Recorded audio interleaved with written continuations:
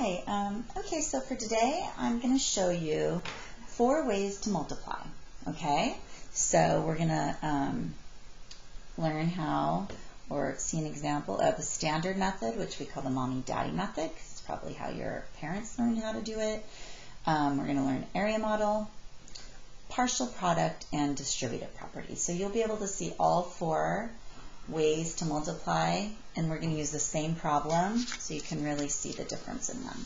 Okay, so I'm going to go ahead and do the standard mommy-daddy first, and the problem we're going to be using is 236 times 5. So I'm going to go ahead and write 236 times 5. Okay, so this is our standard. We always start in our ones and then move to the left. Okay, so we're going to start in our ones. 5 times 6 ones, we would have 30 ones.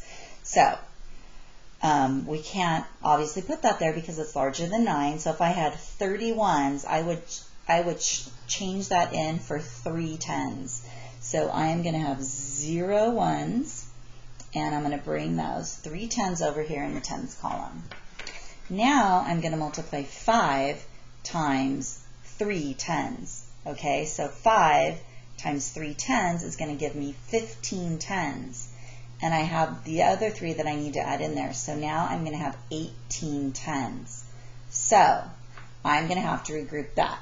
So I'm going to now have 8 tens and 100, because I'm going to take those 8 tens and put them here. And then I'm going to take those other 10 tens and turn those into a 100. So now I'm going to multiply my 100s, and I am going to do 5 times 2 hundreds. That would give me 10 hundreds, plus I have this 100 here.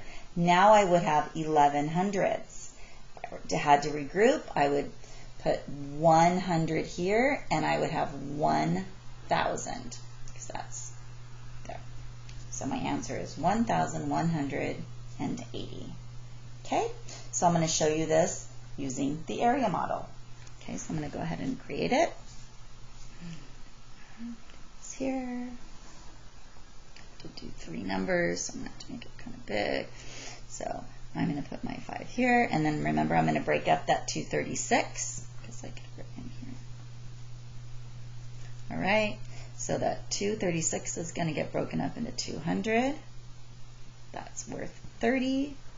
And I have 6 ones. Now I'm going to multiply all of those. 5 times 200 is 1,000. 5 times 30 is 150. 5 times 6 is 30. And if I were to add all of those together, I would get 1,180. Okay? And I can do it right here. 1,000. 150 and 30, so you can see it. There you go. All right, now let's go ahead and do the partial product way. It's kind of like the area model, it's just written a little bit differently.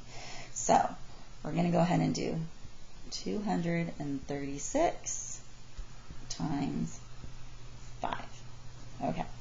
So the first thing I'm going to do is I'm going to multiply the 5 times 6 ones. I can do this over here to the side. 5 times 6 equals 30 ones. Okay? So I'm going to go put that here. Now I'm going to do 5 times 3 tens, or 5 times 30. 5 times 30 is 150. So I'm going to write 150 here. Then I'm going to do 5 times 2 100s, which would be 5 times 200, and I'm going to get 1,000. Make sure you're always lining up your numbers in the proper place value, and then I would simply add those up. Like I did before. Same answer. Good. Okay. Now I'm going to go ahead and do the distributive. All right, so I'm going to have to break up, I'll write this here, 236 times 5. I'm going to break this number up So I'm going to go ahead and do 5 times that's worth 200. 5 times 200 plus 5 times that's worth 30 plus 5 times 6. 6 ones, so that's 5 times 6. I'm going to now solve those. I'm sure you already know the answers to these by now. That's 1,000 times 850 plus 30. I'm not going to re-add those up because I've already added them here. I've already added them here. And I am going to get 1,180. And that is all 4 ways to solve multiplication.